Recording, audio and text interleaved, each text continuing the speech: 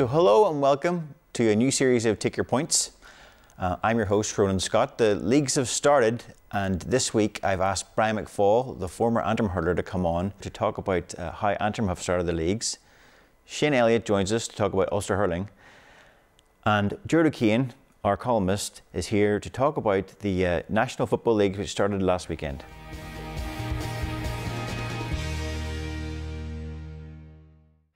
So Brian, thanks for coming in. I wanted to chat to you about Antrim's performance so far in the first two games of the league, because it seems to be that's the story so far, in that it's been successful, and whilst it's been a shock or surprise to some of us, in Antrim it hasn't been. So I want to know what you think of their first couple of performances.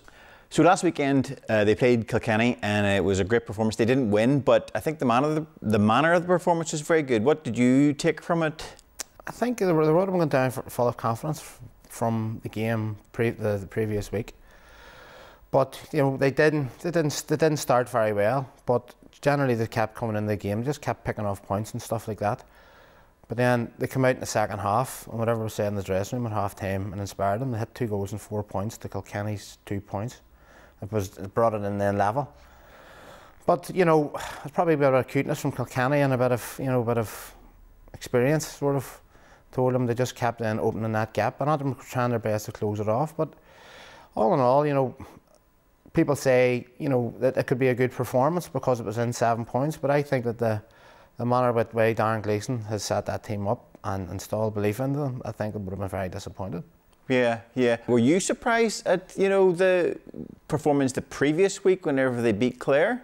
Not as much, because I seen them play an in-house game week before in Corrigan Park, and they were going hammer and tongs at it. But I knew with a smaller, tighter pitch, getting Clare up to West Belfast might have been different. But the way that they played last week, you know, they took it. Darren Gleeson has took it to another level. And that team's took it to another level. And you know, with the hits and the aggression that they brought, you know, probably Clare didn't expect it, but Antrim did play very well. They kept it in it, and they got scores at crucial time. And I think, to be honest, they well deserved their win.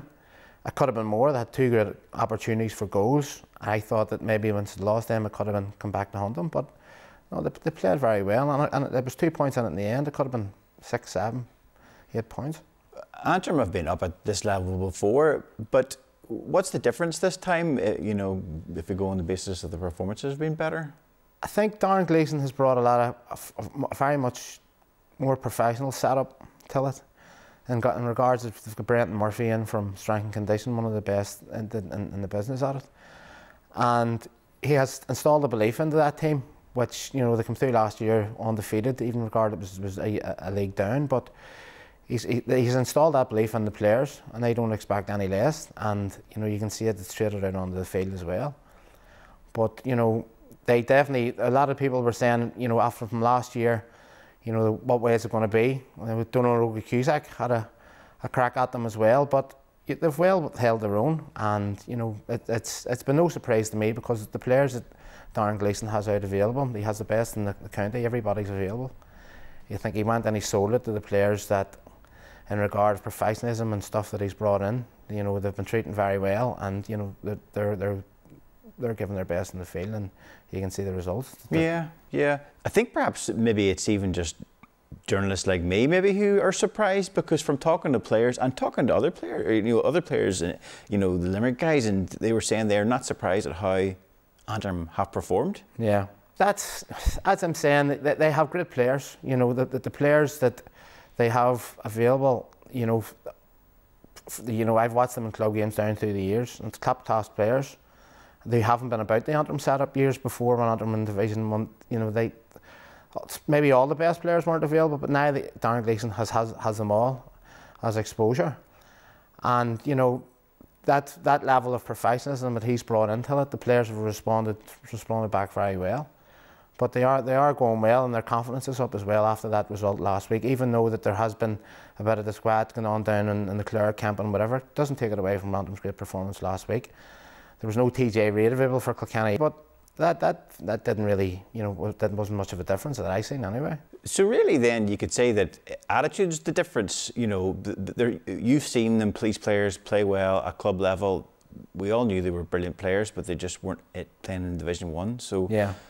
It's the attitude that's changed. Oh yeah, the attitude. You can all tell that they want to be there, and you know they want to be the best. You know the best they can be, and they have that available to them. So they have to make life choices themselves, and you know that's what they're doing. Their attitude has been first class, and you can see that in it. And you know that's the proof of the pudding's in the eating. You can that's the way they're performing at the minute. These lads are basically living like a professional lifestyle at the minute. You know they're well within the means. You know they're training.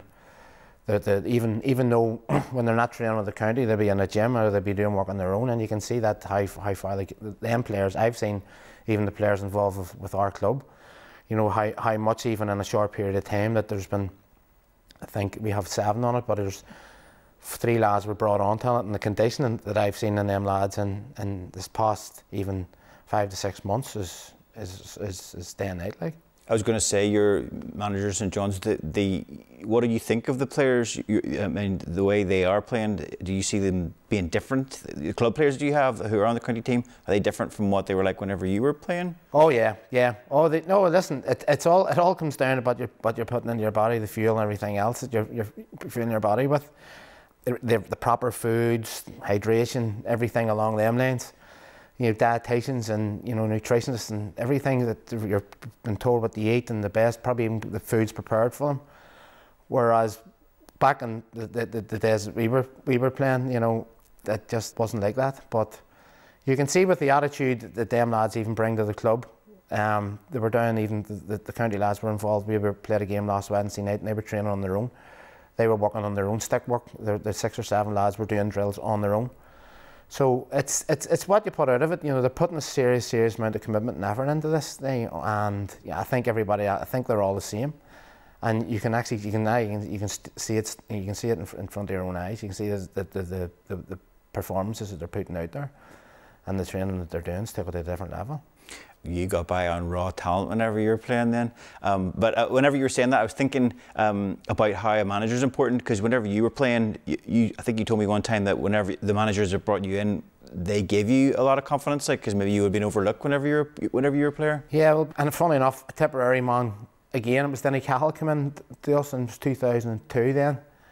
And, you know, we think sometimes we actually trained, I think it was the first time whatever Dinny asked us what to do, we done it, and it took us to different. I think some nights we even trained 5 nights a week for the home, and we didn't care. We seen that, you know, we were improving on the pitch, and I think we was that year we took the All Ireland champions, was killed Tipperary. We took them and right to the wire. I think it was last 10 minutes they pulled away, but he had a belief into us that we were as good. And you know, looking down there on a bended knee to be beat was we never believed that. We always believed that we were going to win.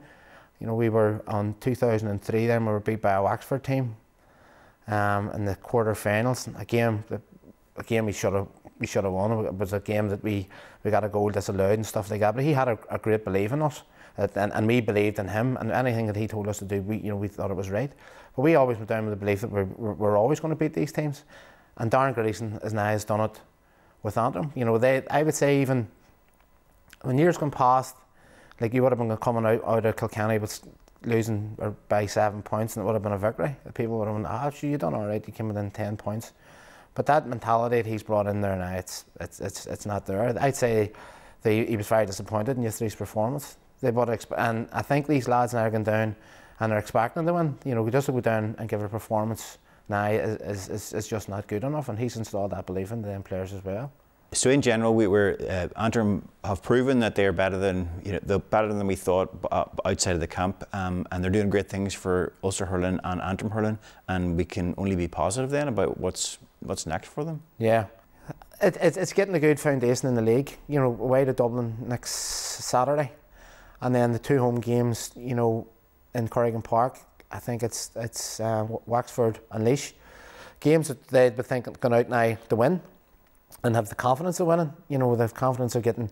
Corrigan Park's a small type pitch, so you're bringing a team that, you know, you're bringing a team up to a smaller field. You're getting into them. You know, it'll close it down for a bit. But I think, you know, if they have if they get another couple of results in the league, and there's the confidence to say, and you know, they'll be expecting to do that, and they're giving the supporters and the people following them, you know, great confidence that they will go and do that. So if they get another couple of wins in the league, then they have Dublin in the championship. You know, they're going in with their hump up, and I suppose, you know, anything can happen then. It's a good run in the championship. They've Dublin, and you know, I think they'll be thinking, there's no doubt, you know, there's no problem here. We'll have a cut at these. They're not fearing Dublin at all. Dublin they've took it to a different level over the last couple of years, and Antrim are doing that now. So, you know, I don't think they'll not fear anybody in the championship.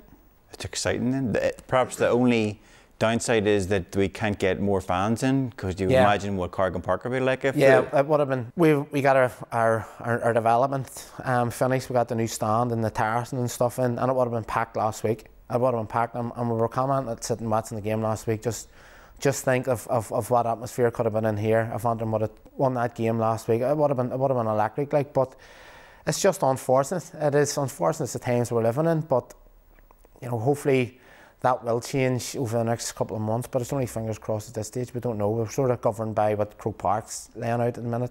I don't think that championship games, and I think even also football championship games this year, I don't think there's going to be any attendance. So you're just hoping we get a good run on the business side of it. We're still there. Yeah. One of the other perhaps negatives is the recent issue with rules last week, and John Kelly was complaining about the tackling or the fouling, or the too many calls by the referee. Yeah. I wonder, have you noticed that, and what your take is on this? I watched the Limerick and Galway game, and I noticed that there was a lot of any sort of tackling or anything up around here is just a no-no now at the minute. Obviously, referees have been told by the powers that be in Croke Park that we'll have to cut this out, and there's no reason, you know, there's absolutely no need to touch the rules of hurling. There's absolutely no need, and they leave it as be than it was. But you know, there's been tweaks of Gaelic football, trying this and trying that and everything else. Just leave hurling alone. There's no need for it.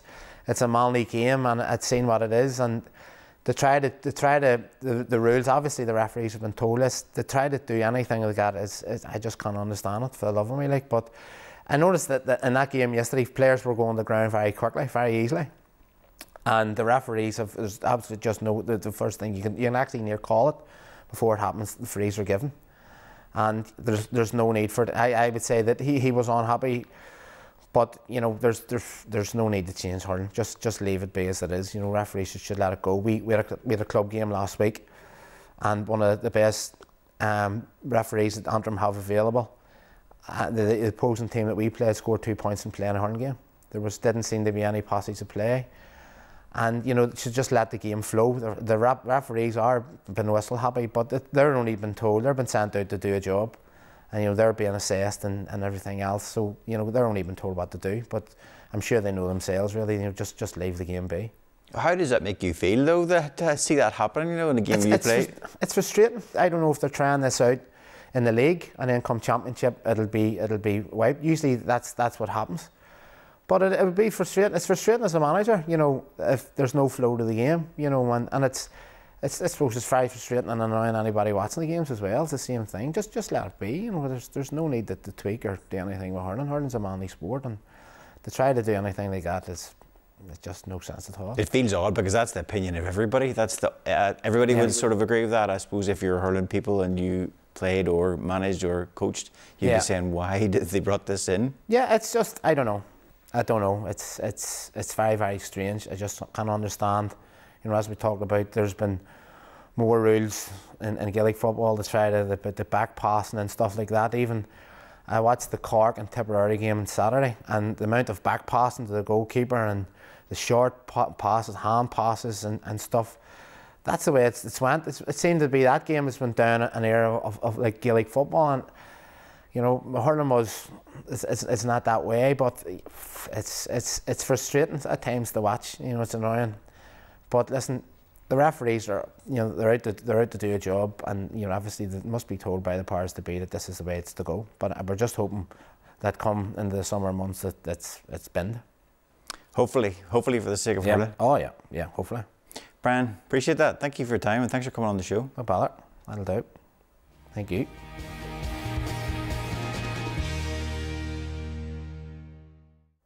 So moving on, I wanted to talk about the Ulster hurling in general. We're 2 rounds into the league, and Shane Elliott, Gaelic Life columnist, is in here just to give us his thoughts on where the teams are at. Shane, anything stand out so far in the first 2 rounds? Any teams particular that have caught your eye? Bar Antrim, we're going to talk about Antrim in a moment. Yeah, you take the Antrim performance out of it. I think the one result that did catch my eye was Down's result against Carlow at the weekend, Ronan, which I thought was a great result. I think Ronan Sheehan will be delighted by that, because Carlow have been competing with Antrim in that sort of Joe McDonald level for a number of years now, and competing really, really well. And I've seen them on a few occasions, and they've always been very strong, and I've always been quite impressed by them. So that was a brilliant result for Down, because they had a tough start. Down started with Kerry away in Tralee, and then Carlow, so that's 2 of the top teams in that division they've started with. So the Kerry result would have been disappointing for them, because at half time I think they were up a couple of points in that match, but seemed to capitulate a bit in the second half. Kerry got 4 goals and rolled them over. So it was a great recovery from them to beat a team of the level of Carlow, and it shows that they really have come on and have the ability to compete in that division. The other team, I suppose, Derry didn't have a game at the weekend, but their first game was against Mayo away. They'll be disappointed to have lost that one. I think they lost, well, there was only a couple of points in it at the end, but Dominic McKinley and Cormac Donnelly will have been targeting that as a must-win game to set them up for a promotion push. So they'll be very disappointed, I would imagine, that they get turned over by Mayo, because Dominic, there's a lot of the Slaughtneil boys now playing in that Derry side, so you would have thought they would be strong enough for Mayo. So that wasn't a good start for them. So they'll be looking for a reaction. I think their next match is against Kildare away. Again, tough. That's a tough draw for them, coming off the back of Mayo, but it's a good game to come back to get a reaction. So they'll be hoping for a bit more there. And I see Michael McShane's tenure with Tyrone started at the weekend, where they, I suppose, narrowly enough defeated Monaghan. But Michael will be trying to put a stamp on that team and try to take them to another level. But all in all, I think the standout was Down beating Carlow for me. Yeah. Moving on then to Antrim, the 2 games so far, I presume. Well, I'm just wondering how you feel about it. Just in general, how you feel about the 2 games that Antrim have played. I think you couldn't be anything but positive from an Antrim perspective in terms of how the games have shaped up. If I'm being honest, I was pleasantly surprised that they beat Clare. I knew they would compete. I knew Clare weren't coming up to Corrigan Park to walk over the top of them. So I knew, and I was confident in the fact they would compete. I genuinely didn't expect them to win, but that doesn't matter, because they clearly did expect to win, and Darren clearly has ingrained a sense of belief in the team, that they believe that they're capable of competing at that level. Because I think we were all watching it, and when watching it at the time, we're thinking maybe 10 minutes to go, a couple of points in it, we think, Clare's going to kick on here, they're going to kick on. We always had that sort of anxiety that there was going to be a point where Clare would move away. But there's a resilience in the Antrim team now that I think that Darren has put into them, and they have a real sense of belief. And I saw it again at the weekend against Kilkenny. And I was lucky enough to be at the match where there was a period, and it happened in the Clare match too. First 10-15 minutes, Clare went 6 or 7 points up, and you thought the game was going to go away. Kilkenny did the same, were 7 or 8 points up at half time, and you thought, they'll kick on here, and we could end up with a hefty enough defeat. But Antrim dug in, and they kept at it, and they kept at it, and they kept working, they kept doing the things, and they kept moving the ball, they kept trying to do the right things. Like the first 10 minutes of the second half, in the Kilkenny game, Antrim were exceptional, really, really good. They were using the ball well, they were working the ball out well, they were creating real problems for Kilkenny and their full back. You don't often see that with a Kilkenny team. You know, where Brian Cody was switching out his corner backs and his full backs, he was starting to panic because they drew level, and you thought maybe Antrim will kick on. But I think I heard Darren Gleeson's interview after it, and he said, and I think he was right, and being at that 10-minute period sucked a lot of the energy out of them. It put a lot of energy to get back in the game, and then that sort of, you sort of feel that they went a bit flat again, and then Kilkenny kicked on. But my overwhelming sense is that there's a resilience and more of a robustness about Antrim, that they're fit to deal with going behind, where previously you might have went behind, the belief would have been sucked out of you and teams would have kicked on. But those first 2 matches would give you real cause for optimism. What do you think has been the difference? You know, if in previous years Antrim maybe would not have been expected to win those games, they would have put on a good performance. What's the difference this year? Clearly, Darren Gleeson has that. You know, Darren, you have to give credit where it's due. he clearly has instilled that sense of belief, and that comes, a lot of that can come, that clearly comes from confidence. And I think the beauty going into this year that they produced a team that were used to winning. Like, they had a very good year last year. They hardly lost a match last year. They were competing really well in McDonagh. They were beating teams like Westmeath quite convincingly, and we saw Westmeath at the weekend were pushing Waterford very close, so they're no bad team. Antrim were beating them well in Corrigan Park. So they developed a confidence on the back of the Joe McDonagh, winning that bit of silverware, getting to the championship level, getting to the Division 1 level, has instilled a sense of confidence and belief that maybe hasn't been there for a long time. So they're going into games believing not only can we compete, but we might actually beat these teams when we keep hanging on. And at that level, if you don't have that at that level, then you'll be quickly found wanting. So I think definitely that has been instilled in them. My concern would be that the Division 1 is tough going. It's 5 games in 6 weeks, and it's whether injuries will be inevitable, and it's whether Antrim will have the strength and depth to keep competing at that level going forward. Now, I think when I look at the panel, you'd like to think that they have, but that will be tested. You know, Dublin will be a test. You have Wexford at home, and then you have Laois, and there's no gimmies there. You know, even Laois, who aren't going terribly well, but it'll be tough. So that 5 games in 6 weeks will be a real test, but the signs of the first 2 games are very, very positive. With regards personnel, who has sort of stood out for you, or has anybody impressed particular, or what have you thought of the squad in general? I've been very impressed by their defence, and you need to be good defensively. I've been very, very impressed by their work rate and the intensity that they're now bringing to games, which again you need at this level. And on an individual basis, I think I've been very. Gerard Walsh has been. Gerard Walsh was. I thought he was exceptional at full back against Kilkenny, against Adrian Mullen, and he snuffed out a lot of threats. So he's been impressive. Owen Campbell for me at right half back has been impressive. Paddy Burke's been doing a great job at centre half. Kieran Clark, corner forward, hadn't a great first half on Sunday against Kilkenny, but really came into it in the second half when the ball delivery was a wee bit better.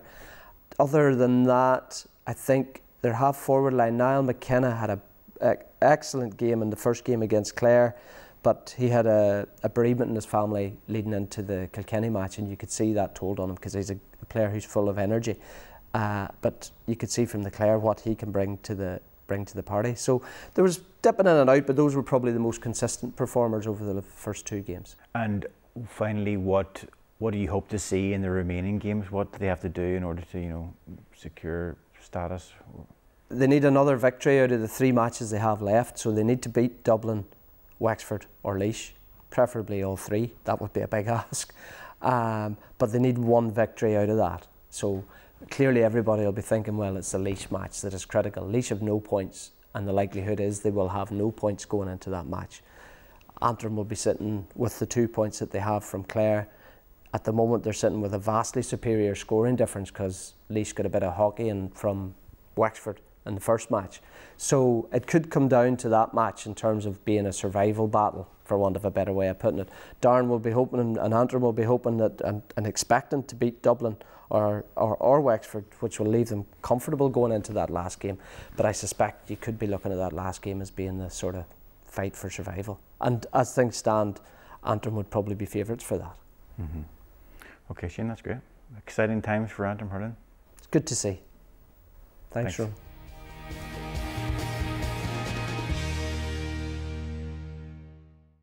So let's move on to matters of football. The Football League started at the weekend, and there was a number of big Ulster performances. So I've asked Gerard O'Kane to come onto the show to talk about what he thought of each of the results. So Gerard, thanks for coming on. To start, Armagh beat Monaghan at the weekend, and I wondered what you thought of that result. Obviously, it was Armagh's first time in Division 1 now, I think, for 9 years.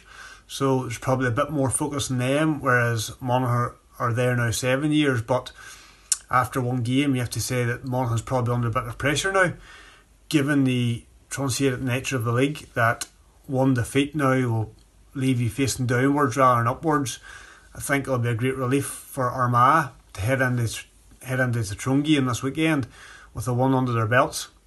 I suppose when you look at whenever the 2 teams were named, you would have probably looked at Armagh and maybe thought them maybe as favourites for the game, given the nature that Monaghan played a very inexperienced team, especially in their forward line. They looked to have rested a fair few players, and maybe it wasn't until they brought them players on that they started to grab a foothold of the game. Now, whether they were nursing injuries or whether because of the long layoff, the management are nursing their load, but you don't get much time in the National League this year to play your way into it. So I think the fact that Armagh come out 4-point victors, that they'll be very pleased with that. I suppose a lot of the focus on Armagh themselves was on the people they had in the sideline as opposed to who they had in the pitch.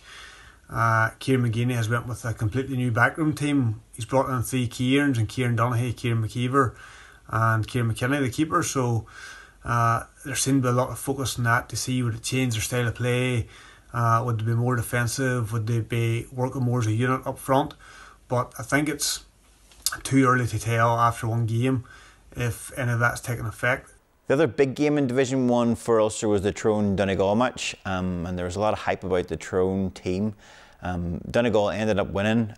What did you think of Donegal's performance, and what did you take from the Tyrone performance as well?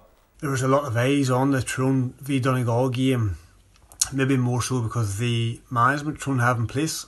It's the first time they have been without Mickey Hart for 18 years now, and I would imagine that a lot of the Tyrone supporters were interested to see, number one, what the team will be there be many changes, number two, how exactly they might line out. But I think it's probably a bit unfair in that you're looking for a wholesale changes within 3 or 4 weeks, given the fact that the new management has been working under restrictions. I think we did see a bit of change in policy in that there was less of a retreat into their own defence from Tyrone. They tried to strip Donegal off the ball higher up the field, putting pressure on Donegal in their own half, which we haven't really seen from Tyrone in the last few years.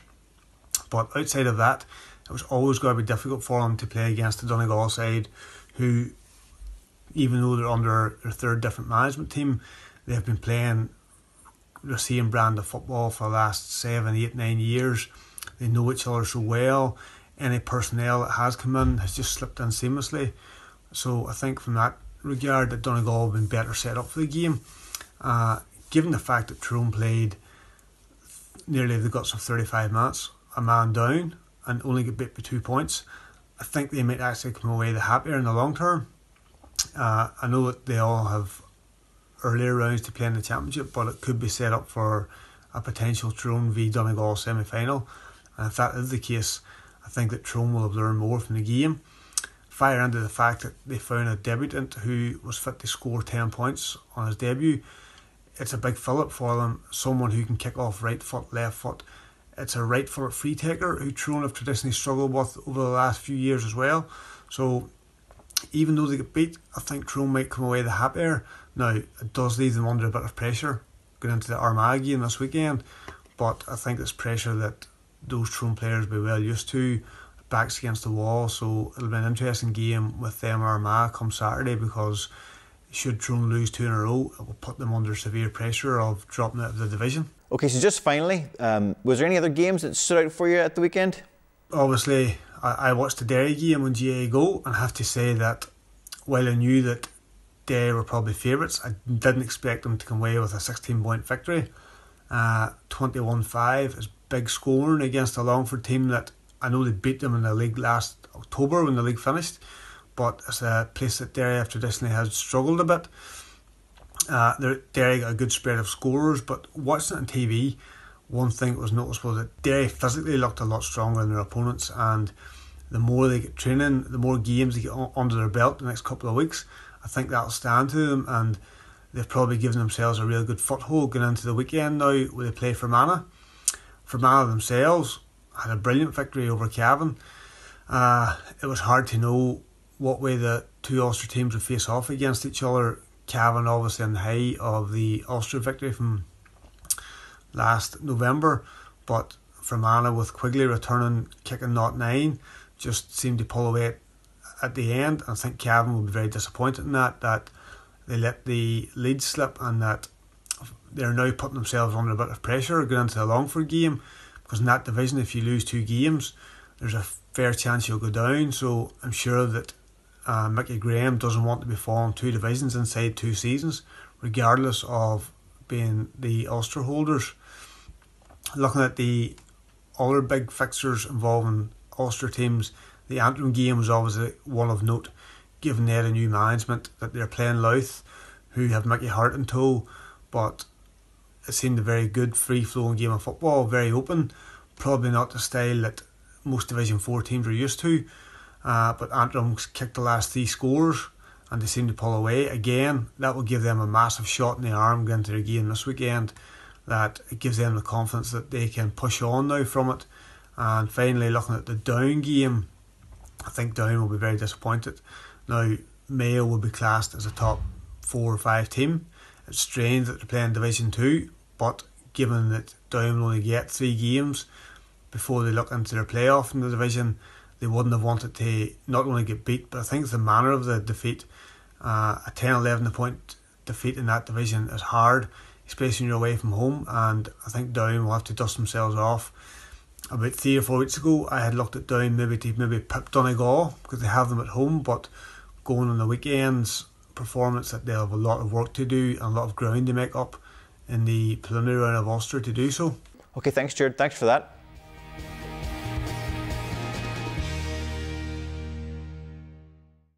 Okay, that's our show for this week. Thanks for tuning in. Thanks to our guests for taking part, and hope to see you for the next show. And be sure to subscribe to Gaelic Life for all your GAA news from Ulster. Thanks for watching, and goodbye.